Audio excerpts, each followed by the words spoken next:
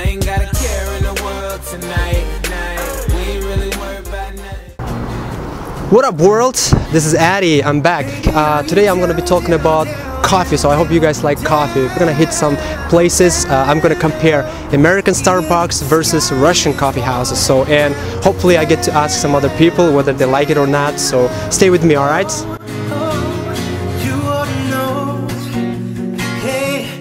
This is your boy Addie. We are here in Starbucks in Moscow. So you're gonna see some parts about Starbucks in Moscow. So come with me, let's check it out. Keep coming, keep coming. It's franchising owned by a Russian company, so let's see. We're going to compare the prices, and if you are not only in the States, if you are in London, or I don't know where you're from, but if you guys have Starbucks, make sure you write down your how much they cost in your country or in your city. Alright, so I'm going to order some latte and cappuccino right now, so let's see how it goes. Come with me. I want you guys to have the real experience with Russian Starbucks here. The cheapest coffee here costs about $3. I don't know about the States. How much does it cost back in the States? Because I don't remember. Last time I was there, it was about $4 if I'm not mistaken. So technically speaking, actually, it's cheaper for $1 in Moscow. I don't know. I might be wrong.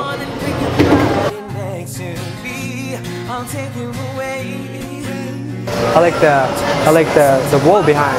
Check this out. It's pretty cool.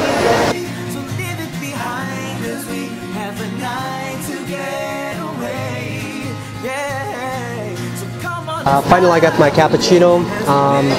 Does it taste the same?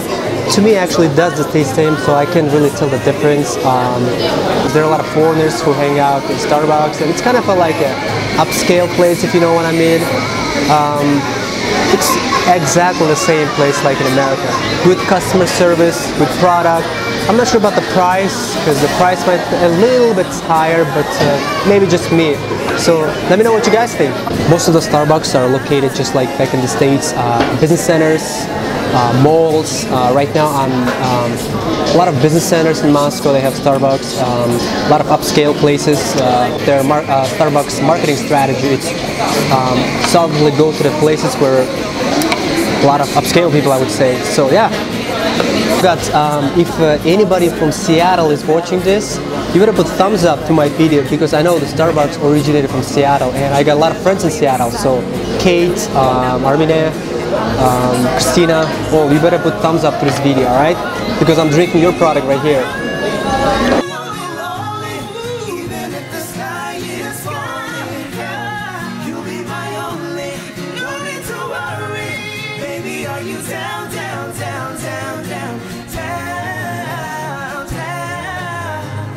Baby, are you down, down, down, down, down, down, down?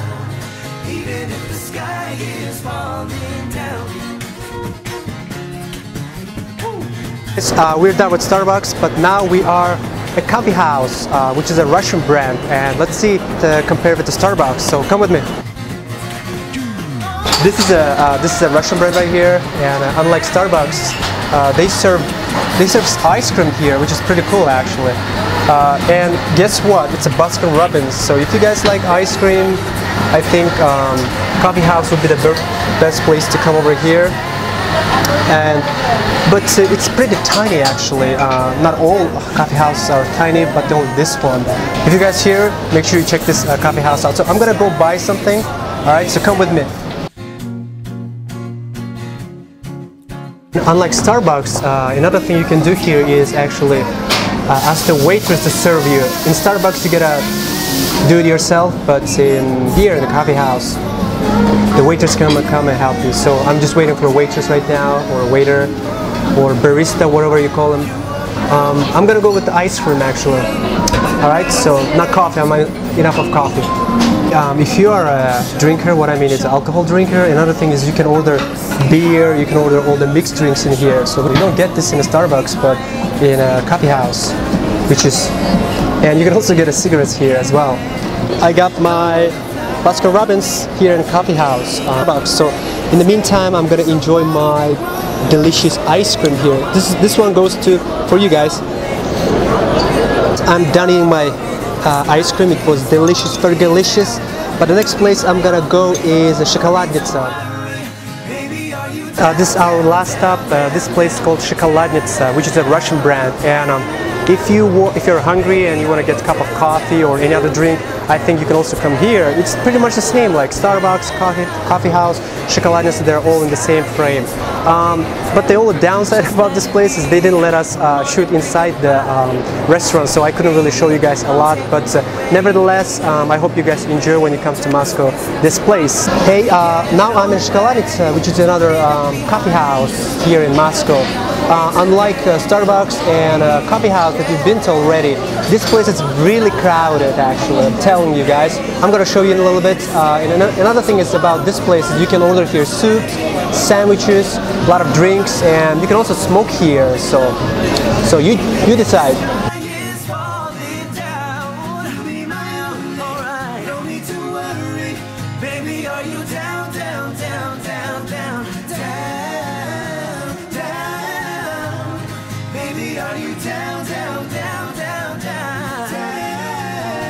Shokoladnisa.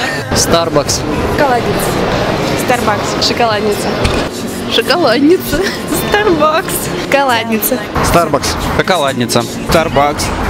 Starbucks. This is it, guys. We visited 3 places, and there are a lot of coffee houses in Moscow, but those 3 are the most popular ones. And according to the price list, Starbucks is the number 1, then goes Shokoladnisa number 2, and the 3rd place goes to coffee house. So depending on your budget, you can visit those places. So I hope you guys enjoyed. Thank you so much and love you guys all. Please subscribe.